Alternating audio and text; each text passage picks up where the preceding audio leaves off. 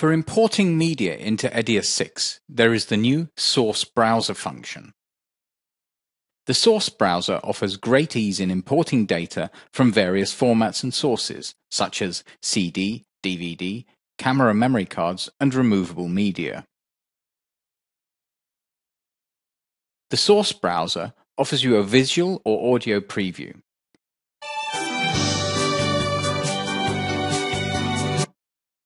Videos such as this example using a digital camera can be displayed instantly in the player window, placed in the timeline, or imported into the EDIUS bin, and optionally a copy can be placed in the project index.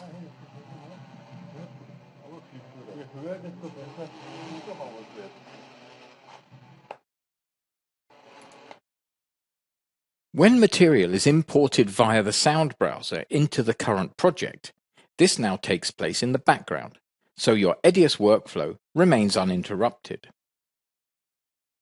If, like here, you want to import CD tracks, the Add and Transfer to Bin command starts the import process.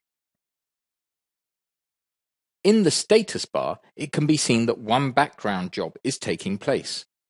Using the Show Background Job function, you can see detailed information concerning the current background job.